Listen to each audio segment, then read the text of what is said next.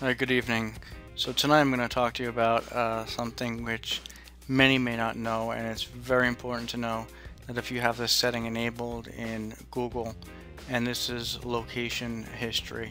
So what I want you to do is I want you to start by going to google.com, signing into your Google account, and going to the top right hand corner where you have your little thumbnail. Okay, and to illustrate that, you can go here and you're going to select account. Okay, and when you view your account, you're going to notice under account you have account activity, dashboard, download your data, me on the web, and you want to click on dashboard.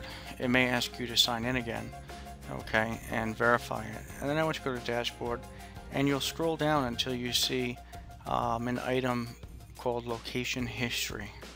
Under this you'll see location updated automatically and location history enabled. So in this case I have location history enabled. From here you can view location history dashboard and settings. So I want you to start by going to view location history. So your location history, again, this is just a zoomed in version of view location history. There's good and there's bad. So the good is that you can track everywhere that you've been based on what you put in for your location of your home. If you have your workplace under location, it'll automatically say when you get to work or get to home, it'll differentiate these and show you a graph of how many hours you spent at work, how many hours you spent at home, and so on and so forth. This is a graphical showing of the map, and it shows the different points on the map, and you'll see a little graphical interface that shows when you left and driving and arrival, or back to home. And you can see this button here, play. It'll actually take you to your starting point and to your end point. And we're going to go through this, and you can see a map on, a calendar on the left, and you could actually view it over a certain number of days or weeks or months and show timestamps. So this is that play button I talked about, and you can actually view when you started your trip to when you ended it, and it's basically wherever your phone goes. And you can see here on the calendar, if you want to know from 1 day, 2 days, 3 days, 5 days, everywhere you've gone and where your phone has been, and timestamps, you can view this. It's a little bit scary for some people, but if you know you have it enabled, then I think it's should make you feel a little bit better.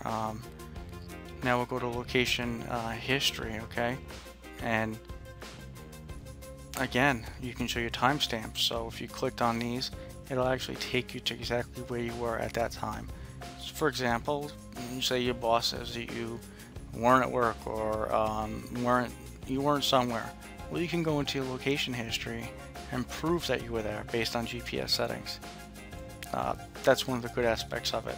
You could track how many hours you spent at work, look at mileage, how much you've driven in your car, and so on. Okay, so if we go to location history on the dashboard, you'll see this interesting thing: 41,580 miles traveled, 184,041 miles more to the moon. So this is a very interesting dashboard, and you'll notice that you can, based on where you have your work location set to and your home location set to, it'll actually give you a graphical interface showing you your time spent at work, your time spent at home. It'll also check you in automatically to these places and suggest or show places that are nearby, okay? And it'll give you a history of when you've been to these places. And you can see in this example of mine, you can look at most recent and look 1 through 228 and even go further and go to next. So it's very, very precise. Again, this is what I showed you, time at work, and I'm not showing you the location here, time at home.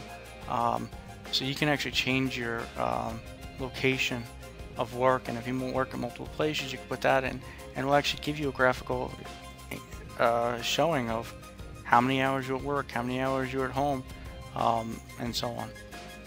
Countries you visited, so any airplane trips, it's very, very smart, and it shows you landing, taking off, for each of the trips. It'll show you countries you visited, and they actually put the names of the countries in here. And my trips, it'll show you which trips you've taken, and it'll collect hundreds of them, thousands of them, depending on your trips. So the good and the bad, make sure you know whether you have this enabled. It is obviously on the internet, anything's possible. Just I would check and see if you have location history enabled, and be aware that it exists. You can use it to your advantage in some instances, okay, but obviously anything on the internet that's this is vulnerable to you know, people gaining access to it, okay? So just my tip and trick for the night, and check your dashboard on Google and look and see if your location history is enabled, and monitor it, okay? Enjoy.